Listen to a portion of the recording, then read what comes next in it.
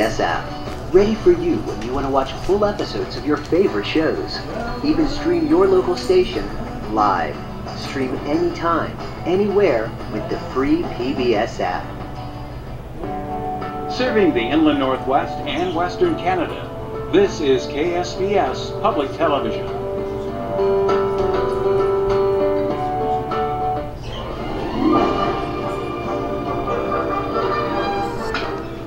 Good evening and welcome to tonight's broadcast of the 2015 musical biopic that tells the remarkable story of Brian Wilson, the troubled genius singer-songwriter who put the Beach Boys on top of the pop music world before he slipped mysteriously out of public view for decades, then escaped the control of a controversial therapist, found a new life through a chance encounter with a woman he would eventually marry, and then staged one of the most amazing comebacks in the annals of modern musical history.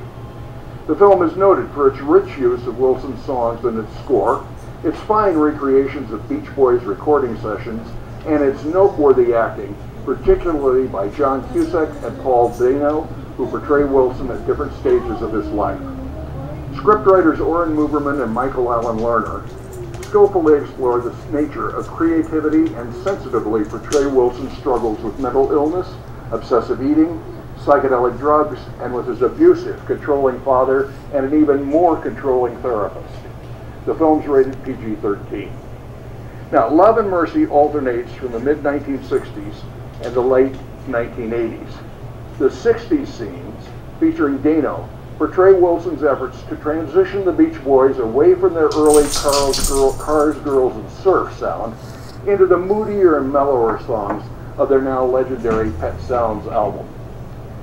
The 1980s scenes deal with Wilson's efforts to escape the 24-hour control of his controversial therapist, Dr. Eugene Landy, and to find a new love, stabilize his life, and reclaim his talent. Let's look at the top cast. John Cusack portrays the older Brian Wilson as a middle-aged man in the 1980s. Cusack made his film debut in 1983 and has since appeared in 80 movies, some designed only for non-theatrical release. He's long been critical of Hollywood's dominance by megacorporations and has migrated toward quirky roles in often offbeat independent productions. The younger version of Brian Wilson is portrayed by Paul Dano, who received critical acclaim, a BAFTA nomination, and a slew of regional critic nominations and awards for his efforts. Dano grew up in New York and began his acting career on stage there. Among his best-known film roles are those as a troubled teenager in Little Miss Sunshine, as twin brothers in There Shall Be Blood, and more recently as the villain Riddler in The Batman, and as Burt Fableman in Steven Spielberg's The Fablemans. Actor-producer Elizabeth Banks portrays Melinda Ledbetter, a Cadillac sales rep whom Wilson meets by chance while looking at a car. She turns out to be his savior. Banks' performance received Best Supporting Actor awards from 8 regional critics associations, as well as a satellite award from the International Press Association. To date, according to Wikipedia, she has more than 250 film, television, and related credits, and since 2002, she and husband Max Handelman have owned Brownstone Productions, which owns the Pitch Perfect film franchise, in which Banks has appeared, also directing Pitch Perfect 2. Her latest directorial release is the horror comedy Cocaine Bear. Now, my final shout-out goes to Paul Giamatti, another cast member drawn to solid scripts with often quirky roles. In Love and Mercy, he portrays Dr. Eugene Landy, Wilson's legally empowered, controlling, and abusive Dr. Caretaker.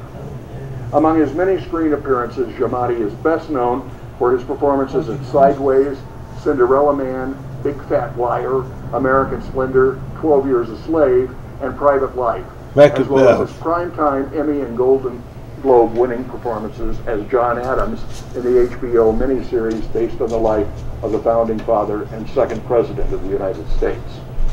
How true is the movie to actual events? Well, Wilson himself, now age 81, told the Chicago Tribune in 2015 that the film was very factual, but then he amended that in a 2016 article in Esquire, in which he noted that the movie contained some content that wasn't actually factual. However, even the most meticulous fact-checkers have found only a few minor errors in the film, none of significance. Now, normally at this time of year, Saturday night cinema is preempted by pledge programming, so it's a delight to be with you tonight to bring you this fine movie without interruption. That said, all of us at Saturday Night Cinema would be delighted to have you remember KSPS and Saturday Night Cinema with a donation in support of the station and its film broadcasts. You can do that online at ksps.org, where you'll also find more information about tonight's film and my online commentary at ksps.org/SNC and on social media. Thanks for your support, and now let's watch Love and Mercy on Saturday Night Cinema.